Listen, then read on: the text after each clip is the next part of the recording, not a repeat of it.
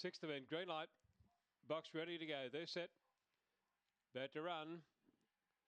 Racing. Run by night a little bit slow to begin and speed to the inside. Father Fevos goes through to lead. Coming at it strongly there. Submission to the outside down the straight with a lap to go. 4 lengths away then. Run by night third. Going to the outside. Followed further back by Red Rochelle. Next on the inside there came Repercussions. Deeper at Midnight Mystery. Followed then by Joval second. Starina. Going down the back straight and the leader down on the inside as Father Fevos pressed now by Run by Night who moved up swiftly. Followed by Submission.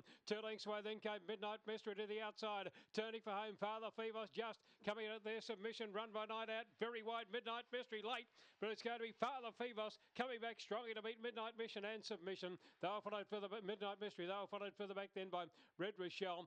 Out near the tail of the field there would have been near the tail. Javon Slick as they went to the line, and the time is showing around 34.70.